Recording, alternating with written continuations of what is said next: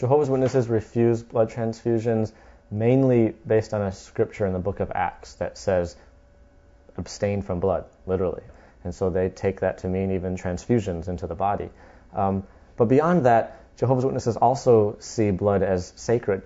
It's what life is from. Jesus shed his blood for mankind's sin, for mankind's salvation. So they see that as just something not to tinker with, that it was a commandment from God, and so they're going to honor that.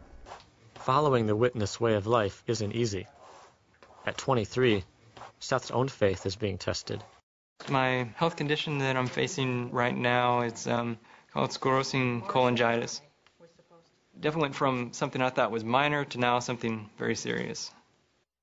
Do you have any more Prograf, Mom? A rare genetic disease has been attacking Seth's liver since he was a teenager. Jehovah's Witnesses accept most medical treatment. Seth takes 30 pills a day and gets nightly injections to keep his liver functioning. However, he'll need a liver transplant. Seth wants the transplant. But as a Jehovah's Witness, he won't take a blood transfusion, even his own stored in advance. And without blood, hospitals won't take him. When Jehovah's Witnesses refuse blood transfusions, it caused extreme tension between the medical establishment and the religion. And when blood transfusions became common in the 1950s, doctors would force the blood on witnesses against their will. And witnesses said, look, we're not against medicine. Treat us, just find a different way other than blood. Well, for 30 or so years, there was no other way. And so it was always this conflict.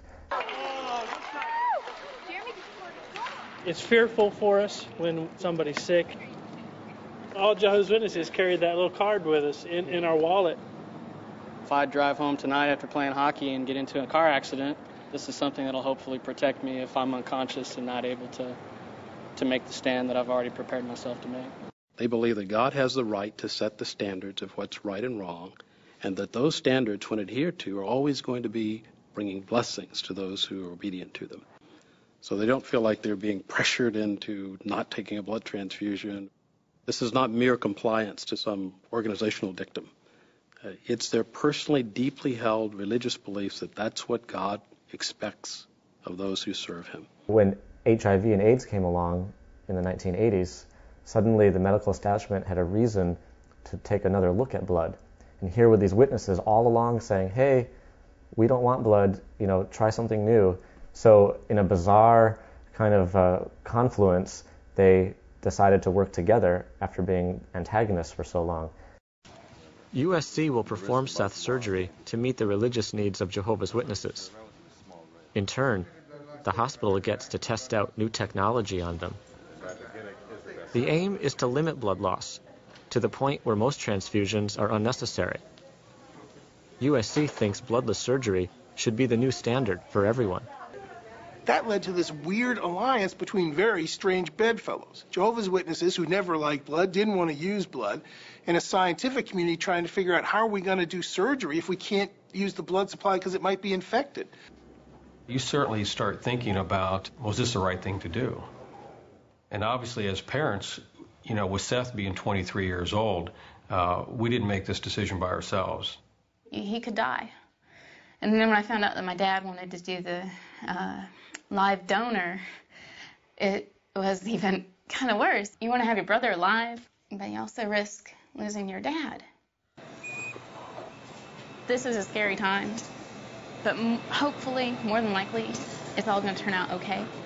And even if we do lose one of them or both of them, you remember that there is a hope for the resurrection. If he does not wake up, we'll still be able to see him in paradise, the way we were meant to live.